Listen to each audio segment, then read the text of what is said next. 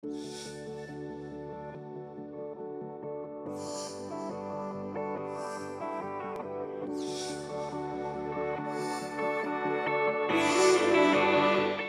big problem that we are solving is how to prevent congestions, how to make our roads safer, how to make the risk factor of our junctions, lower.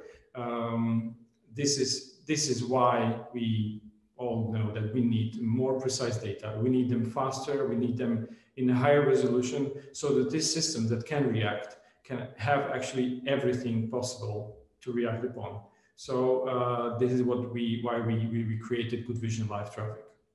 GoodVision Live Traffic is a software product. It is a software that you deploy to your smart roadside units, or to your edge computer, to your compatible camera, or to your server, and you can process live camera streams in real time, on the fly, and extract the data, detect various events, violations, and so on, and use this data for many purposes, for traffic control, triggering controllers, for situation awareness to let's say some connected vehicles network, and so on. There are basically two main use cases that this product is doing, two main functions, I would say. The first function is the real-time detection of the traffic events, of what is happening under the camera. The second one is the ability to continuously and permanently collect the data.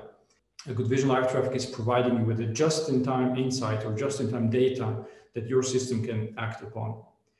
We are detecting every traffic attendant on the scene, and the algorithm is classifying it into one of the 8 traffic class categories, including pedestrians and bicycles. But we also provide the customizations, so custom schemes are also possible. So it operates in the multimodal conditions every time, day or night, any weather. It's geographically independent, so it incorporates the same level of AI that you can find in GoodVision Video Insights cloud processing. The video is processed inside the device. So if the device is on site, the video will never leave the site. The device itself doesn't store the video. It just extracts the anonymous data about the traffic behavior, or about the every traffic attendant behavior. And it is used for calculating those traffic parameters that you're looking for.